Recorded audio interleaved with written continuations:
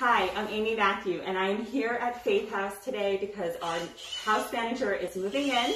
Today is going to be her first night living at the house, and we are very excited to have her join us. So we are putting final touches on the house today. We have volunteers here putting up curtains and getting the rooms all prepared.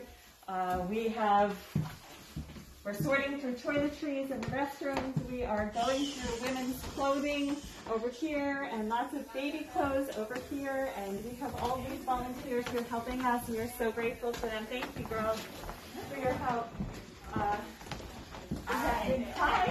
We have some volunteers from Goodwill Church here helping our house manager move in and get settled in her room. And here is our house manager now, Joyce. It really helps. We had some. And our executive director, Leslie. This is Joyce, our house manager. Hi, I'm so excited to be here and really looking forward to the future. So are we. And this is our executive director, Leslie, who you know. And we are just so grateful to everyone for your support and everything you do to make it possible for us to be here for the girls who need us. So thank you, and please consider supporting our mission.